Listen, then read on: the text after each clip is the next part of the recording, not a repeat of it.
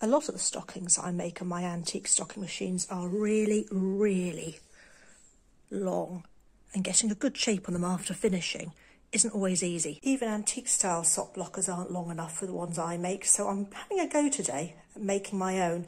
Now eventually I'm going to do this in plywood, but for now we're having a go in cardboard. I've traced around a leg and then slightly simplified the shape. I'm going to transfer it onto packing cardboard and I'm going to cover it in gaffer tape. I'll make 2 of them and we'll try it out.